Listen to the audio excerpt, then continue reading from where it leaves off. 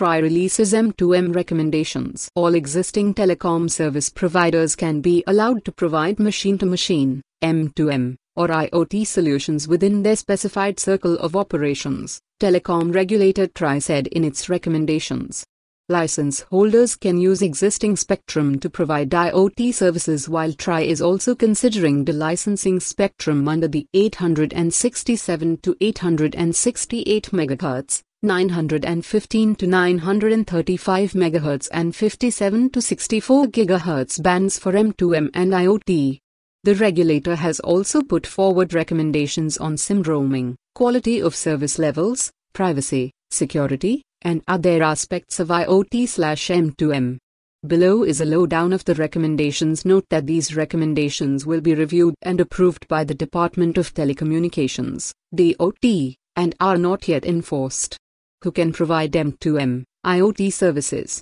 DOT license holders including VNOs, like pointed out above. All basic service, data, voice, licensees, virtual network operators, VNOs, and ISPs are allowed to provide M2M service in India, including on unlicensed band, within the area of their existing authorizations, barring M2M cellular services, TRAI said.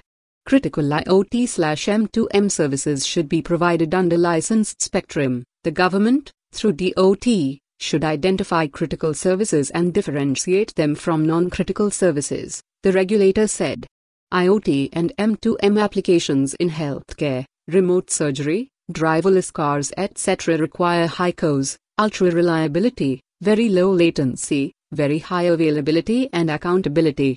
Therefore, these critical services should be provided only by robust wired optical fiber, copper network or LTE-capable access networks, TRAI added. Each sector can have its own IoT regulations. IoT and M2M services are still at a very nascent stage in India. Industry regulators, apart from TRAI, like Central Drugs Standards Control Organization, National Highways Authority of India, Inland Waterways Authority of India, Central Electricity Regulatory Commission, etc., and Ministry of Law and Justice can constitute their own regulations and policies regarding M2M and IoT solutions.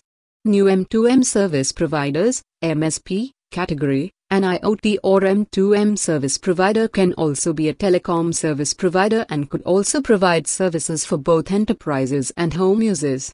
TRAI wants M2M/IoT providers to identify themselves as an MSP legally.